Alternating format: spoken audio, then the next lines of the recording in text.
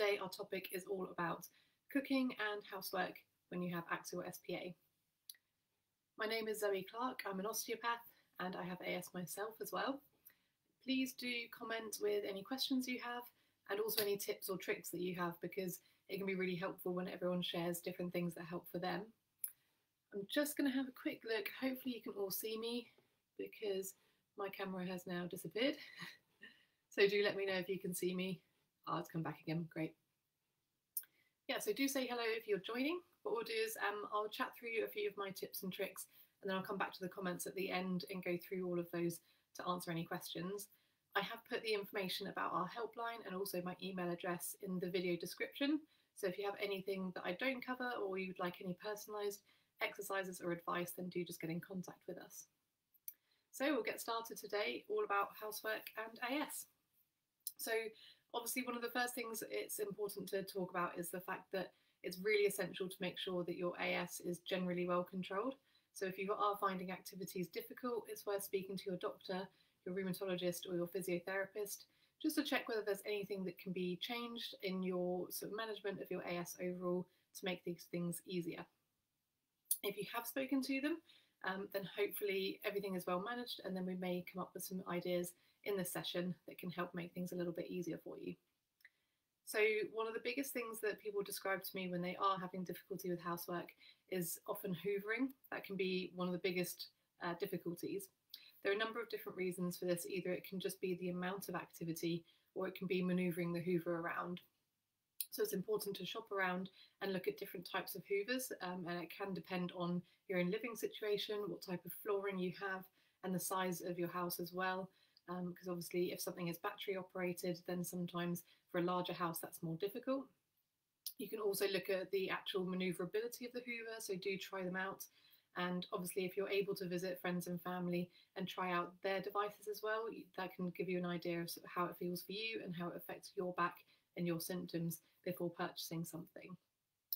The battery operated hoovers can be really helpful, particularly the handheld ones. So you can find that by using those just gradually through the week and day to day, you can keep on top of things a bit more and mean that those larger hoovering tasks aren't needed quite as frequently. And really, a lot of the advice for any kind of housework does come down to pacing well and maintaining that balance between activities. So I will go through pacing in a little bit more detail towards the end of the video. Do say hello if you're there watching. Just want to make sure that everyone can see. I will, as I said, come back to the comments at the end and answer any questions then. So the next topic is washing and ironing. So again, this can be a really big job, and depending on what your life is like as well, if you have family members and children, you can be doing a lot of washing and ironing. So obviously, other than enlisting as much help as you can, that can be one of the biggest benefits. But again, just breaking things down and pacing can be really helpful. So doing smaller loads of washing and ironing more frequently can be a little bit easier, so that then you're doing smaller amounts but often, rather than doing one big activity and then finding that you feel more of a flare up afterwards, and then you take some time to recover afterwards. So doing a little bit each day or every couple of days can be an easier way to pace your activity. There are things you can do as well in terms of helping if you find it difficult reaching in and out of machines.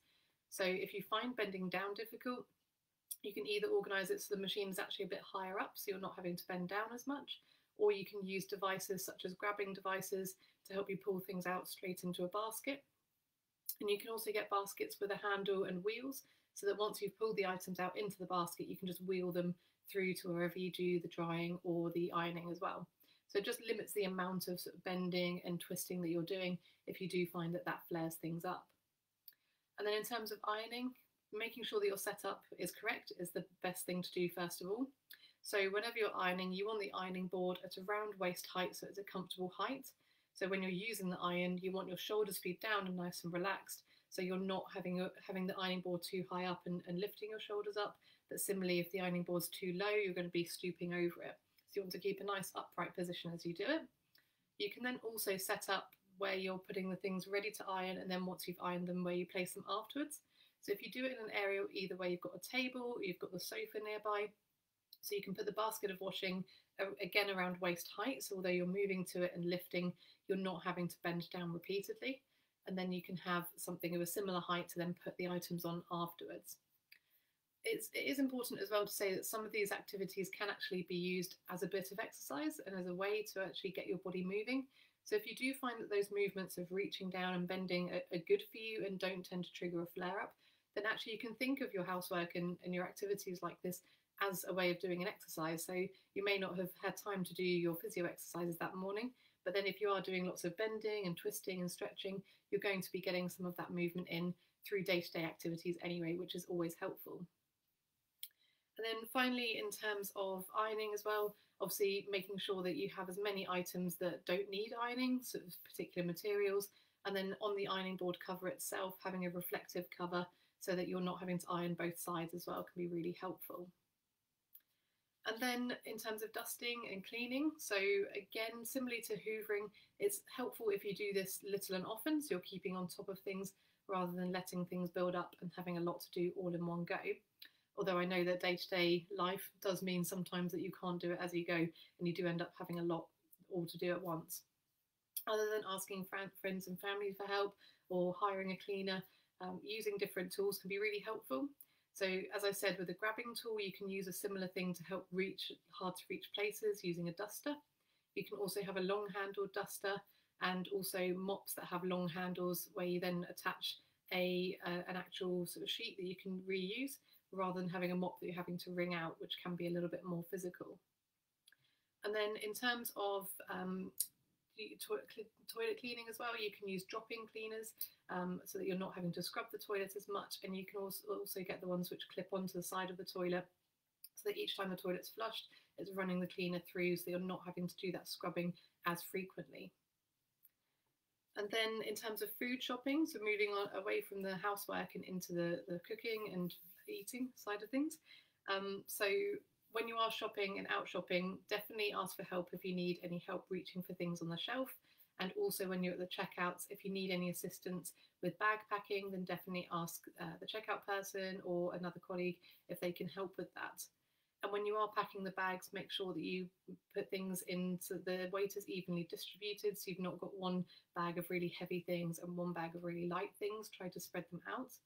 And it can also be helpful just to half fill the bags rather than fill them all the way up and then have lots of really heavy bags. If they're half filled, so they're a little bit lighter, you can then take more than one trip to get them into the car and out of the car, and then it just helps reduce the strain on you. I know the temptation is just to grab all the bags all at once and try and do it all in one go, but then you are increasing your risk of pulling something, straining something, or just triggering a bit of a flare-up. So it's well worth just taking a couple more trips and pacing yourself to make that a little bit easier. And then, of course, there are lots of things that you can buy to actually help make cooking a lot easier. So you can buy pre-prepared vegetables and tinned vegetables as well, so you're not having to do as much prep work or as much chopping. Frozen veg can be really helpful too, so do look at all the different options there, especially if you are having a bit of a flare-up. It can be really helpful just to have something that you can go to really easily and not have to do too much prep. And certainly eating well is going to help with your overall energy too. And then in terms of your cooking, so some people find that planning their meals ahead of time can be really helpful. So you can look at the week ahead and particularly look at your schedule, how busy things are, and see if there are any days where maybe having something prepared the day before is going to be helpful for you. And on the better days, when you have more energy and you're in less pain, it can be helpful when you're cooking to cook an extra portion or two that you can keep in the fridge or in the freezer. So if there's a day when you have a bit of a flare-up and you've not got the energy to do the cooking, you've got something healthy and nutritious and something that's going to give you energy but doesn't require energy to make, so you can just pop it in the oven or the microwave ready to go. And then in terms of actual cooking, you can plan rests while you are cooking. So you can use the time when things are simmering, when things are frying, or you've put something in the oven to actually go and sit and have a rest. Or you can use a chair while you are working, so you can sit at a bar stool at the countertop, or you can use something like a wheeled walker that converts into a seat, so that you can have those rest breaks and those pauses as you go as needed. And then again, if you have things that don't need too much prep time, that can be really helpful, or you can enlist friends and family to help with that. So getting things prepped earlier in the day if someone's visiting, so that then in the evening you just have to put it all together, or use something like a slow cooker that you can just bung everything all together and then you don't really have to do much to it. It is important to note as well that sometimes working on the stovetop can be easier rather than having to lift something in and out of the oven if you do find lifting difficult. And obviously, to make that safe, you can always use things like a wheeled tray or a wheeled worktop so that you're not having to lift things too far. You can move them onto the wheeled item and then you can push that to wherever you're taking it, like the oven, so that it just takes a little bit of strain off you, particularly when things are hot. Obviously, you want to make sure things are as safe as possible. So do let me know your questions. I can't see any comments coming up at the moment, so hopefully we don't have too many comments coming through that I'm missing, but do pop a post on there if you want to say hello. And then continuing on with cooking, so you can use things like you can get scissors to help you use with chopping if you have any hand or wrist pain. You can also get devices that help you with opening jars as well, again to protect your hands and wrists. And then as well with chopping, if you don't get the pre-chopped veg, you can always use things like a food processor or a blender to help chop and just take the pressure off, and then it's going to take less energy as well. And then in terms of going back to lifting as well, obviously other than asking for help from people and using the wheeled walker, you can also use things like a kettle tipper. So it's a frame that the kettle will sit on. So then when you go to tip it, you're just tilting the kettle rather than having to lift it and hold it, which can be helpful if you've got shoulder or upper back pain. And also using things like two-handled saucepans so that you can use both arms and spread the weight evenly rather than having to use one handle and holding it there. And then you can also try and have thicker grips on handles as well, or even use disposable or tins so that you can reduce the amount of washing up and the amount of lifting and carrying you're doing as well. And then in terms of pacing, as I said, that can be one of the biggest things to actually help manage things like housework and cooking. So I have done a whole video on pacing before, and I've linked to our AS My Life page where we've got our guide to fatigue and also the blog post I previously did as well, all about fatigue. So that contains a more detailed look at pacing. But ultimately, pacing is a way of managing your activity levels, so you're not getting lots of peaks and troughs with your energy. So the temptation can be when we're feeling good that we go and do something that's a really high energy activity, but then you end up having to rest and recover afterwards for a long period of time. Gradually over time, if you continue that cycle of getting those peaks and troughs, you're going to actually end up with less energy overall, more prone to flare-ups as well. If we manage our energy level better, so we're not getting as many fluctuations and we're pacing our activities, then we're able to gradually increase our energy and increase our stamina over time as well.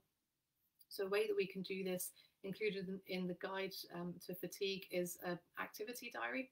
So it looks at the week as a whole, and it's broken down into hour sessions, and then you can color code those. You can record when you've had a low energy activity or a high energy activity and any rest periods as well.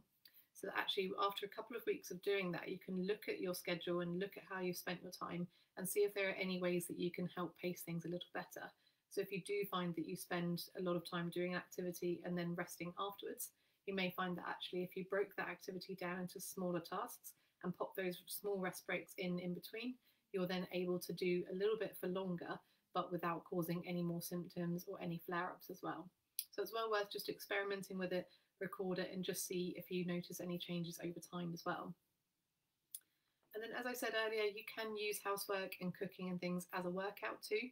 So do speak to your physiotherapist or do get in touch with myself as well if there are any activities or movements that you're finding difficult. So commonly it's something like reaching down to the floor or reaching up towards the ceiling, but you can actually look at doing these activities. If you build them up gradually, they can become a bit of an exercise and a bit of a workout to help you actually improve your ability to do those over time.